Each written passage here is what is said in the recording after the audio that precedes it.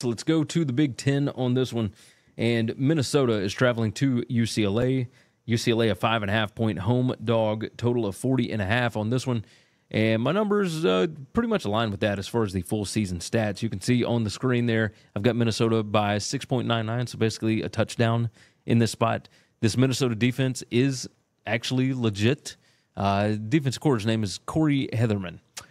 He replaced Joe Rossi pretty well thus far. They've done well against the pass, for sure. Against the run, maybe a little to be desired, number 71 in PPA allowed per rush. UCLA can do nothing on offense or defense. I mean, it's just, you see all the red on the screen. It is a disaster.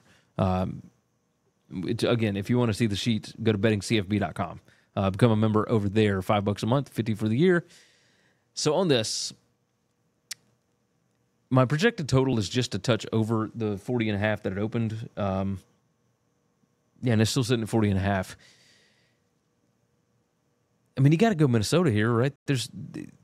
I know UCLA is 3-2 against the spread, but their advanced stats are just atrocious. UCLA, they're at least good at stopping the run, which is what Minnesota wants to do, except for the fact that Minnesota is number 45 in pass rate in the country. They're throwing the ball 54.28% of their offensive snaps.